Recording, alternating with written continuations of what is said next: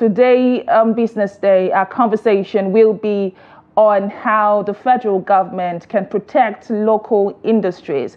Just recently at an event, the richest man in Africa, Aliko Dangote, came out to talk about how, the high interest rate and the increased interest rate across the nation is indeed impacting, local businesses negatively. And he talked to how the federal government should put up mechanisms to ensure that businesses are able to, stay afloat despite the quite unfavorable business environment. And we did, ask questions on social media, asking Nigerians what their thoughts were on this session by the richest man in Africa, speaking of Aliko Dangote. And we did get quite a number of responses, but this is the question that we put on social media, asking Nigerians to share their thoughts. Aliko Dangote has emphasized the importance of safeguarding local industries. How do you think the Nigerian government can best protect and promote local industries? Hashtag support local, hashtag Nigeria economy. And let's take a look at some of the responses that we did receive by social media users. Here, Abdullahi is saying our government should go and study what happened in China in the past 30 years. What happened in China? Is it the Industrial Revolution? Well, away from this comment right now, Ibrahim Waziri is saying by subsidizing raw materials and improving electricity supply to reducing tax rate. Thank you for sending in your comment. Again, okay, this is a repetition of the comment we saw earlier, talking about, studying what happened in China. Mahmoud Rabiu is saying, by providing trade policies that will favor the local producers, giving them access to capital and conducting research that will lead to technological advancement of the local industries. Thank you, Mahmoud, for sending in your comment. Keep the conversation going, sending your comment on the discourse for today. And Free from the River is saying the Nigerian government can boost local industries by implementing import substitution policies and enhancing infrastructure, improving access to finance, and investing in skill development and streamlining regulations. Hashtag support local, hashtag Nigerian economy. Well said there. Away from that now, Alechanu is saying tax holiday or waiver, reduce cost of energy, and reduce import duties on imported raw materials by 50%, and empower Nigerians to be off-takers of locally produced goods. Provide security and road infrastructures to move finished goods and raw materials from one place to the other. Well said, Alechanu. Away from that comment now, Mohammed is saying to protect and promote local industries, the Nigerian government should implement supportive policies and tariffs and improve infrastructure, as well as provide affordable financing, invest in skills development, and combat corruption and streamline bureaucracy. Thank you to all who responded to the poll right there on social media. Very interesting responses, I must say, that we did get. But I'm joined now by a professional who is an entrepreneur and an industrialist to discuss, the allegations by Aliko Dangote and the feedback that we have gotten from most Nigerians on how the federal government can improve and protect local industries. I'm joined now by Dr. Anthony Ajulo, who is a businessman and an industrialist. Thank you for joining us on Business Daily this morning. Good morning.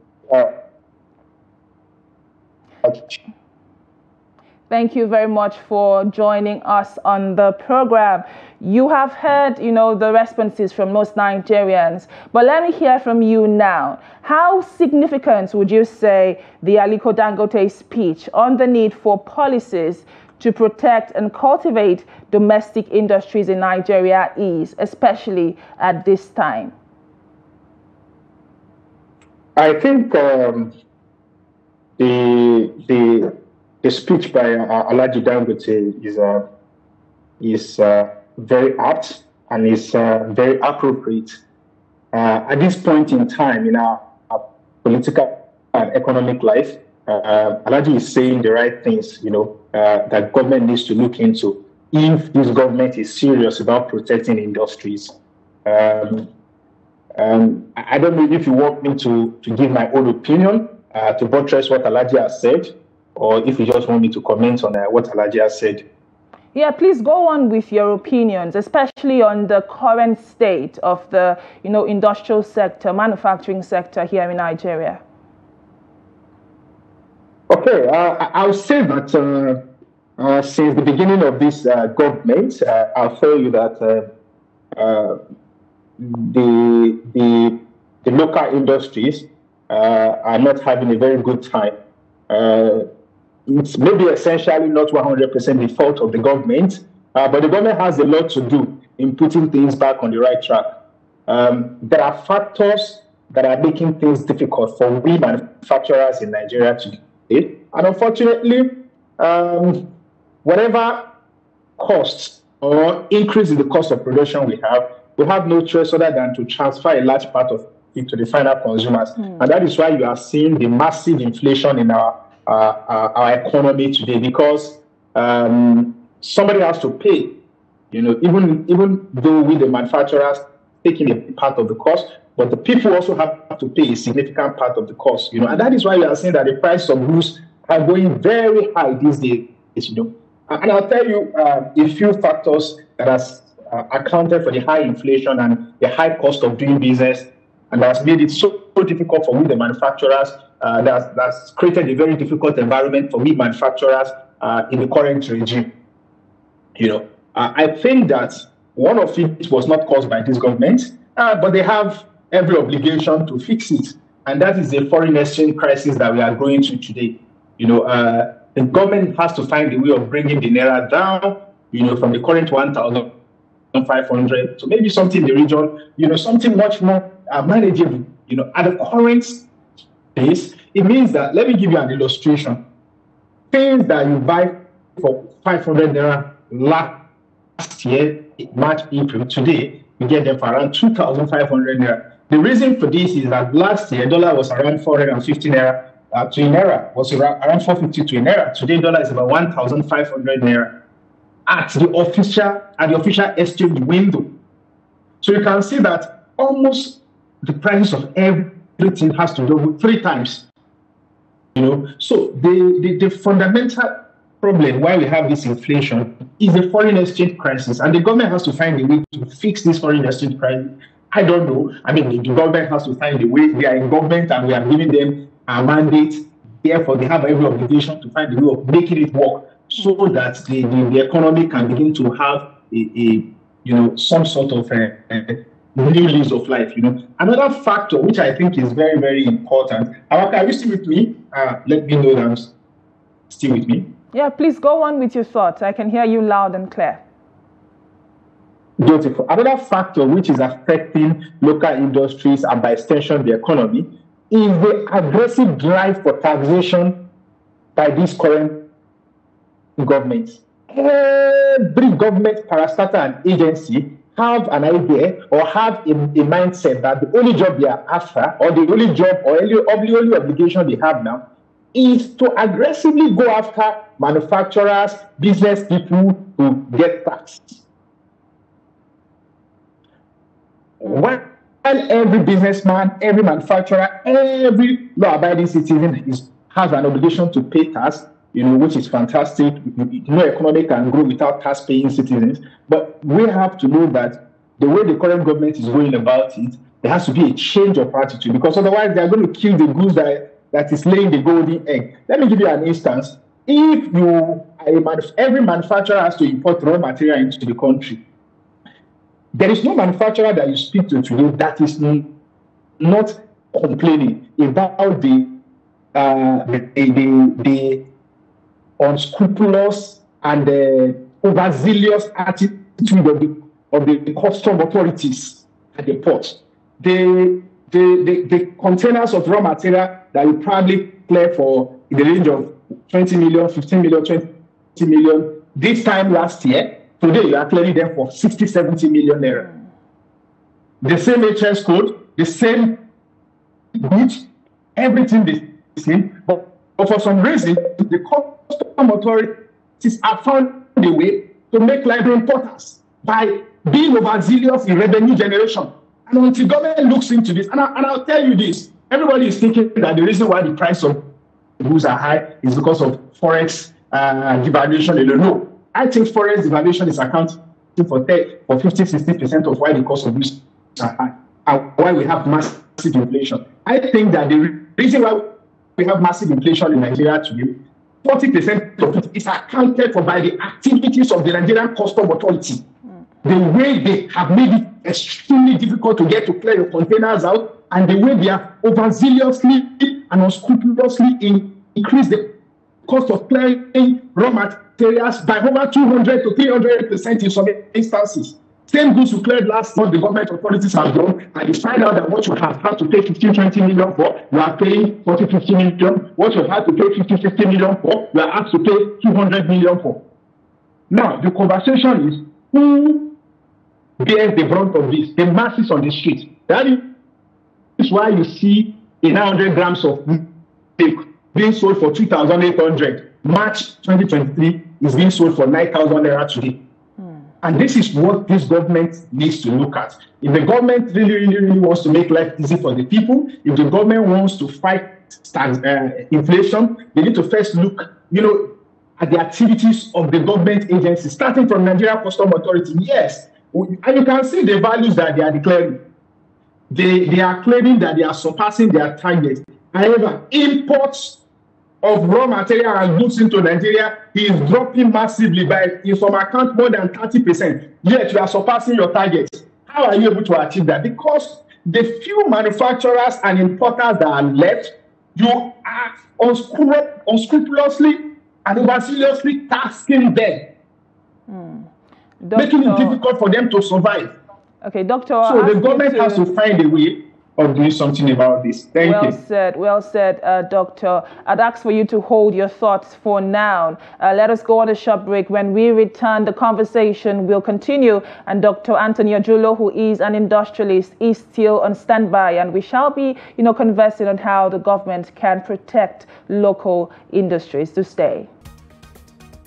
And you are still watching Business Daily, coming to you live on Trust TV. Just before the break, we started a conversation on how the federal government can protect local industries. And this is coming from a recent speech by Africa's richest man, Aliko Dangote, over recent policies that we have seen from government and how these policies have not been so favorable to in the area of running business here in Nigeria. But I still have my guest with me. He is an industrialist, an entrepreneur, and a manufacturer, Dr. Anthony Ajulo. Thank you once again for coming on the program this morning. Good morning, Chiamaka. Thank you. Thank you. Thank you very much. I would like for us to, do a comparative analysis. You are someone who is well-traveled. As I speak, you are in Ivory Coast at the moment. And I would like for us to compare, the business environment here in Nigeria with what is obtainable in some other part of the world. Can you give us some sort of examples? Now, you've spoken to quite a number of challenges that, as an importer, as a business person, you are facing. But I would like for us to talk about, policies that we could emulate in the area of protecting local businesses. What policies would you want for Nigeria to emulate that are already operating or operational in other countries across the world? Thank you very much, Chiamaka. I think that, and I hope that the government officials and the presidency would have a listening ear. And I also want to believe that they know what to do. Maybe they are just not ready to do it yet, But if we are really going to move this country forward, there has to be some strategic changes in policy, A lot of African countries have certain advantage over us. They have certain strategic advantage over manufacturers, business people in Nigeria. For a few factors, One of it, for instance, is the cost of borrowing. In Ivory Coast here, the cost of borrowing is in the region of 9 to 12%. As I speak to you today, if you're going to take any loan from any bank in Nigeria, the cost of 35%. How does a business survive if you have to borrow at 28 to 35%? It makes it extremely difficult to get to do business. And these are the policies that the government needs to look at. If the government is going to change this, again, it's tied to a lot of factors. Because if you're going to work on your interest rates, you first have to work on the inflation.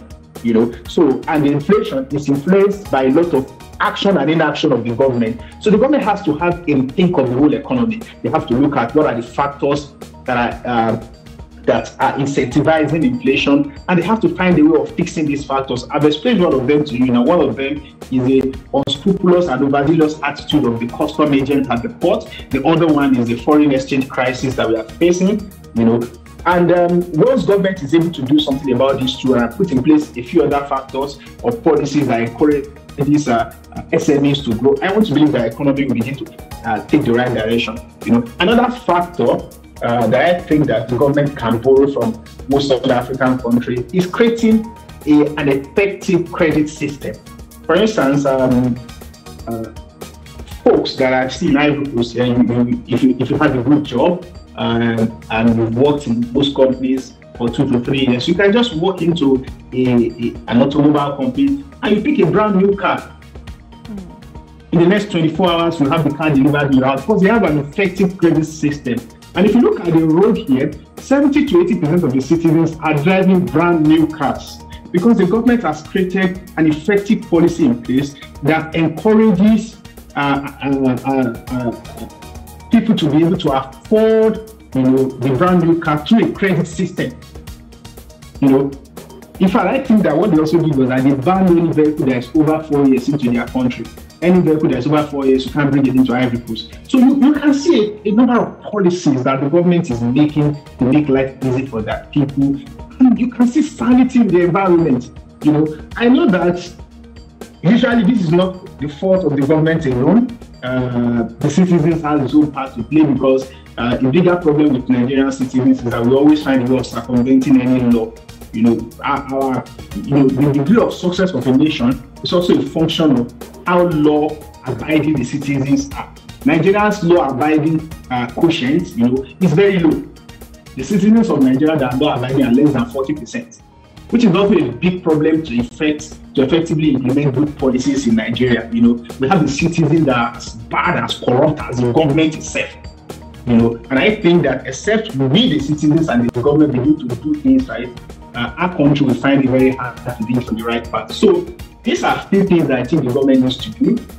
Create an effective credit policy system where citizens, where businesses have easy access to funding. Find a way of reducing the cost of borrowing. When a businessman is able to have access, imagine a businessman in Ivory Coast that has 12% interest rate and a businessman in Nigeria, and we are manufacturing the same produce. And can I also tell you this? It's a lot easier to get to export goods from Ivory Coast than it is in Nigeria.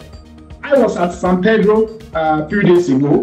The San Pedro is one of the port cities in Ivory Coast, and the number of containers that are getting exported daily, seamlessly. You don't have custom officials asking for bribe. You don't have government agencies putting obstacles in your way. The containers of cocoa, agricultural produce, hundreds and thousands of these containers are getting exported every day. The government has to find a way of making policies work.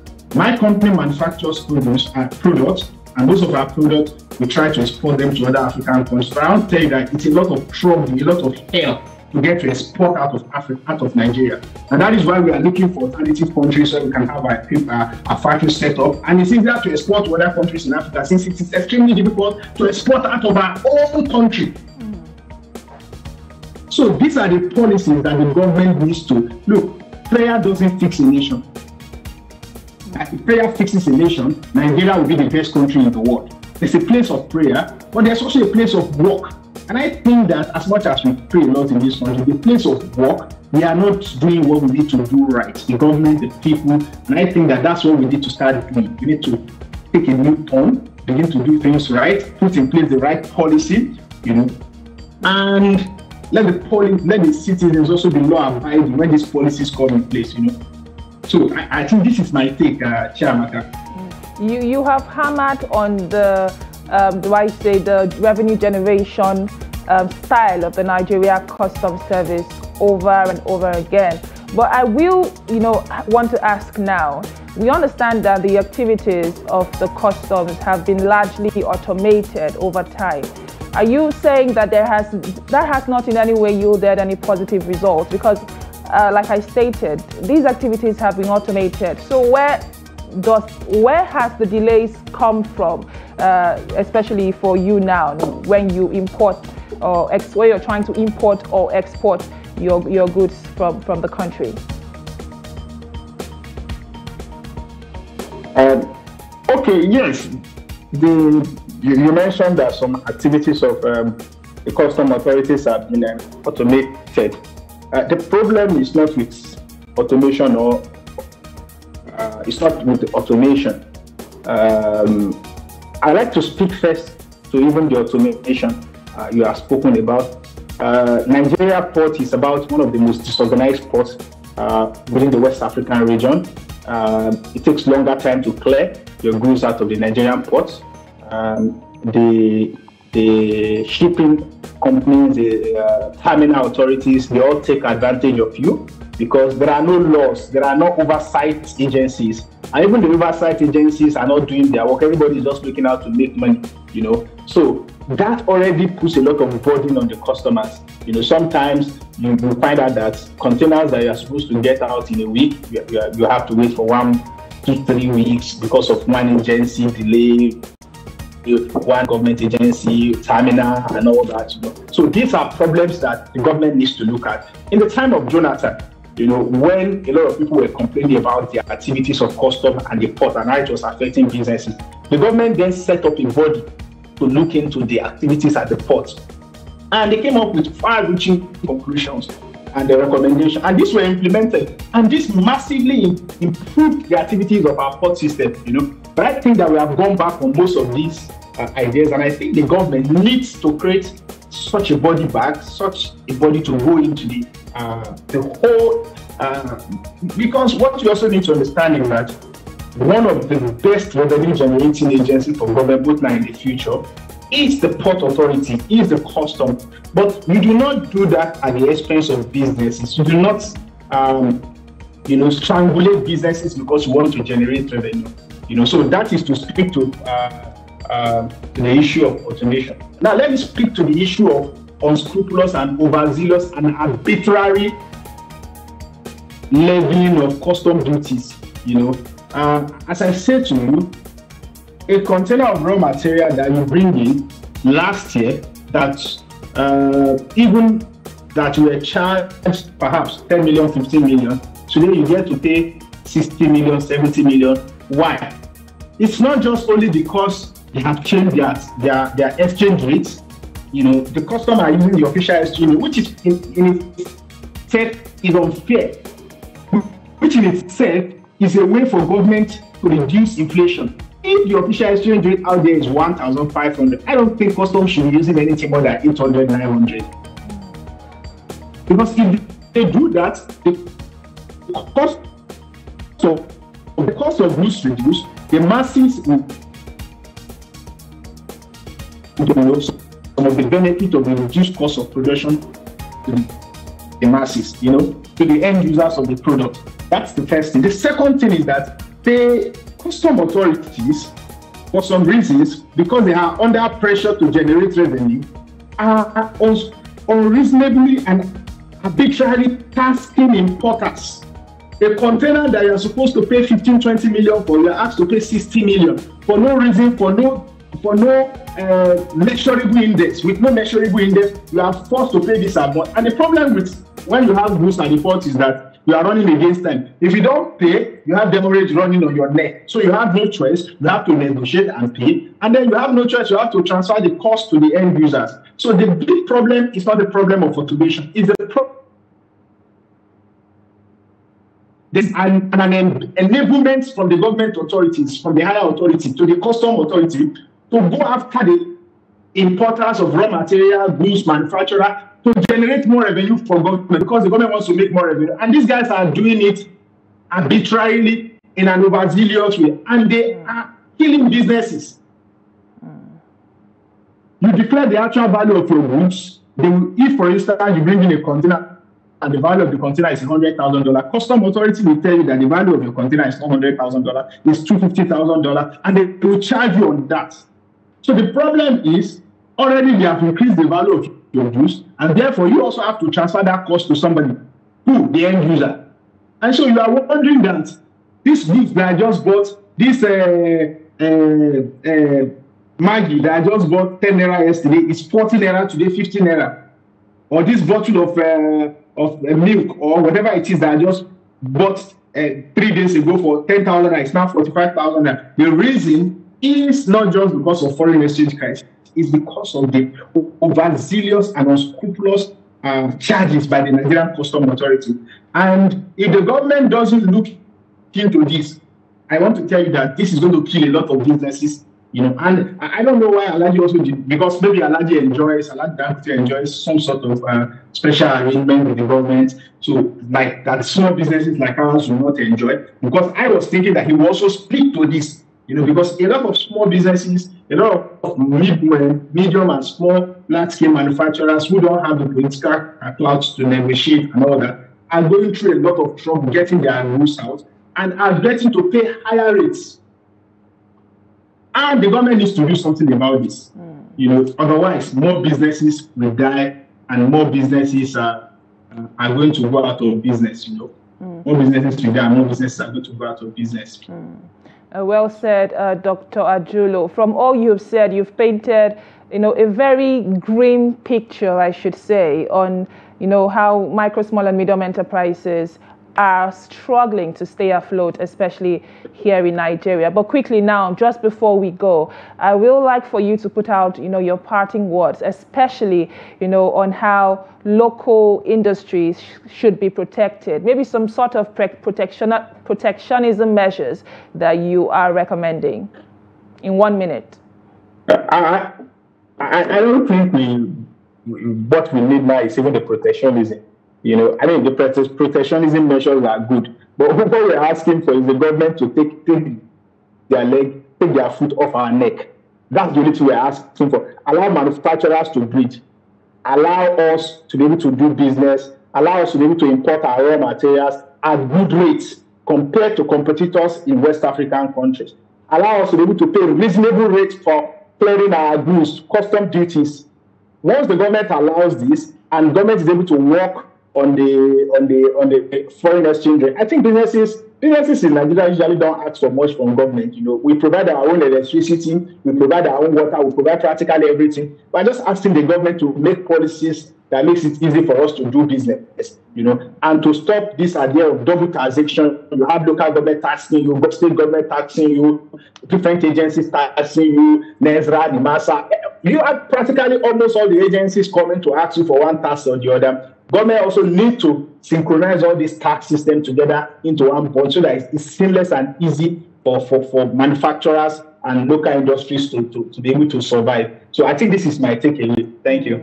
Thank you very much for all the insights that you have shared this morning on Business Daily. Thank you, Chiamaka.